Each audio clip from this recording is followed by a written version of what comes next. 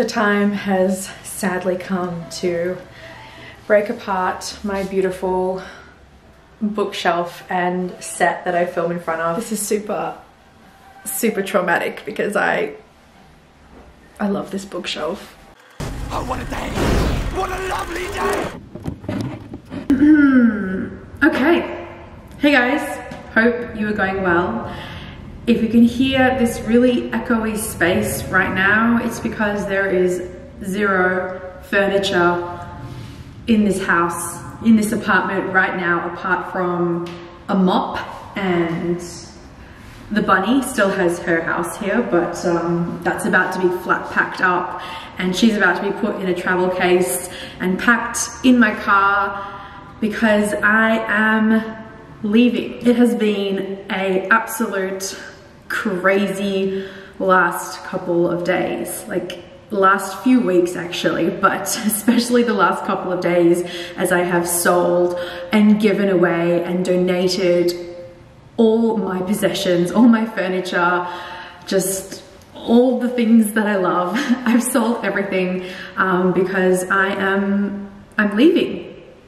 I'm leaving this beautiful apartment that I have been living in for the past couple of years that I love, and I'm leaving this country. I'm moving. Are you filming? Yeah. Okay, ready? Yeah. Here we go. Oh, imagine if I cut the visa. I just thought that. Here we go. Would you let this person into the United Kingdom? That's so cool. Ooh, and my letter. You must present this letter to the immigration officer upon arrival in the UK. It's official. This is what you do when you're moving overseas and you need cash quick. You sell your most beloved possessions. Okay, let's do this, eBay. It kills me, but I am about to try and sell on eBay my baby, my Canon EOS 5D Mark II, the camera that has been with me literally since the beginning. My first like proper DSLR that I filmed every single YouTube video that I've ever done, unless I was filming on my iPhone or my little digital camera. Like my very first YouTube video ever was done on this bad boy. It kills me to have to sell this guy. Like, he's been through so much with me. I just sold my dining table that used to be here. It's kind of sad to sell the things that you love, like to sell furniture, but the guys that bought it were really nice. So at the same time, it's sad to see it go for me because I loved that dining table. It's also kind of cool to see it go on to its next home because I got it secondhand from someone else. So I feel like I'm passing the love down.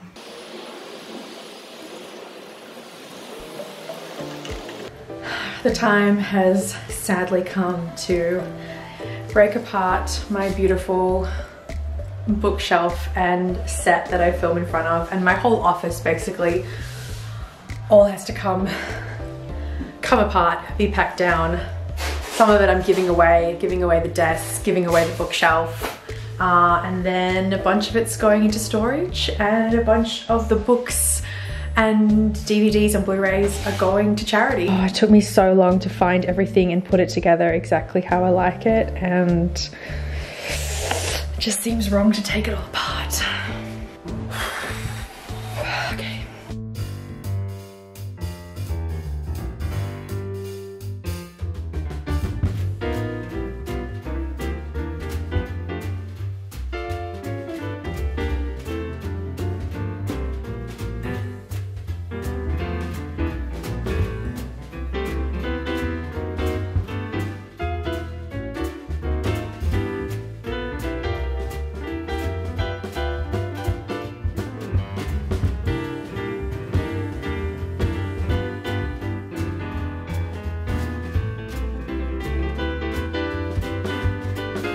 So I've just packed up my entire Funko Pop collection from Aragon, Saruman, and where is he? Of course, the big guy, Smaug. Got my Lord of the Rings guys, and the rest of my villain collection from Hannibal Lecter, the Demigorgon. Got Jareth from Labyrinth. A couple of Disney Evil Queens. Pennywise, love Pennywise. And of course we've got Ghostface and a Walker from The Walking Dead. They're all going into storage. I've got this old school iPod that I think it still works, but it's one of the first generation iPods. All of my old point and shoot digital cameras. I think this guy, this Canon PowerShot was my first one, followed by this one, which has really gone through the wars. I used it so much. Look how beat up it is. Like, it's even got like a really cracked screen. And then I went on to this guy. This is an old film camera that was my parents', a Nikon N2000. Followed by these two early 2000s digital cameras. In fact, no, this one's still a film camera, and this one's still,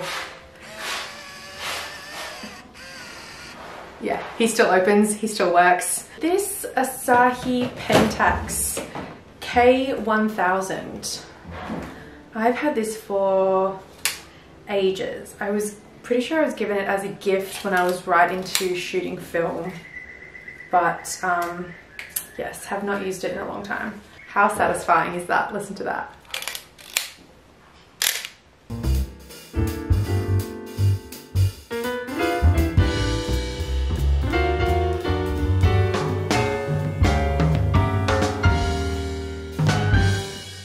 Moving is stressful.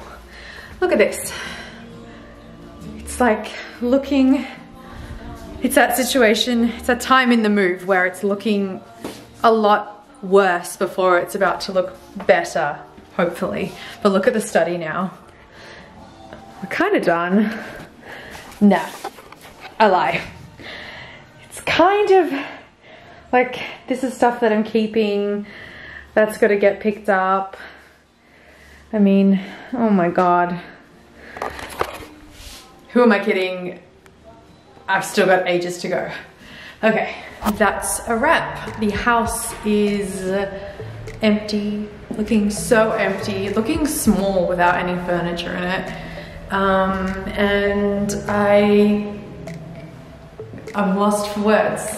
Lost for words. This is the room with nothing in it. This is my studio where I filmed 2 years worth of, yeah, 2 years worth of videos.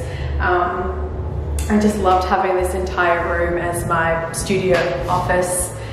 And now there's nothing left to do. The car is all packed and I am ready for the 9-hour drive back to Melbourne. Oh, and the bunny, the poor bun, she's so confused. She says, where did my house go? Where did everything go? It's all right, darling, I've still got her house here. That's the last thing to get packed up in the car and we'll go. Goodbye, house. Goodbye, farewell, house. Moving sucks. All right, bunny, the car is packed. I've never seen it packed like this before. Are you ready?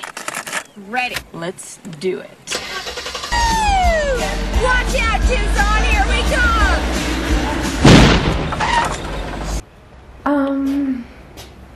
Okay, that feeling when you haven't even left your garage and you're already broken down.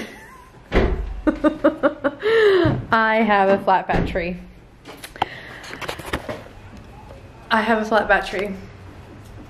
It's my mom's out there laughing so much because I told her about this scene from Romy and Michelle's high school reunion where they're driving and they break down like not even 5 meters away from their house. And that's me. We were all ready to go. Bunny is in the car, turn on the engine, and it just sputters, and that feeling in my heart is like oh my god, so now I'm waiting for roadside assistance to come and give me a jump start. All right, good way to start a road trip. So yeah, the battery is grey, so it looks like someone has probably left on. Whoops. The battery is very flat. Definitely my bad. Like when you were loading up at some point. I suspect so, yes. Okay, on this battery. All right, here we go again. Take two. My car is so full with stuff. Got Bunny there strapped in. Where's the radio? Get a good playlist going. All right.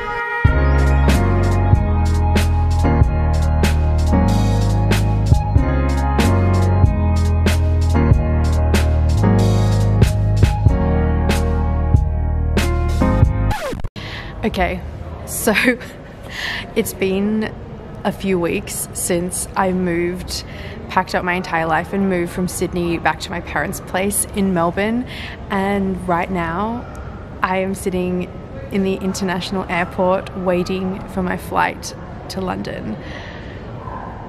I know that's totally so crazy, but yeah, I'm leaving.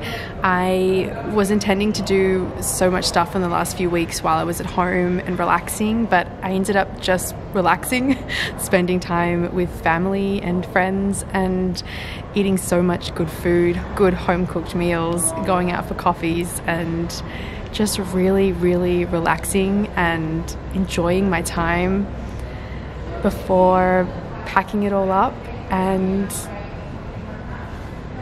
stepping off into the abyss and into the unknown.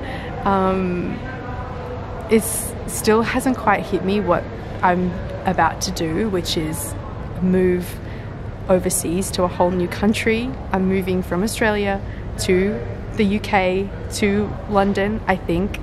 I don't even know. I don't have any plans. I don't have a job lined up. I don't have many friends there. I don't have anywhere to live. I'm just gonna do it. I'm just packing everything up and heading over there with my life savings, and I'm just gonna go see what happens. And I'm so excited. I'm so terrified, but I'm also so excited. Like I've never done anything like this before. This is the biggest decision. This is the biggest life thing that I've ever done, and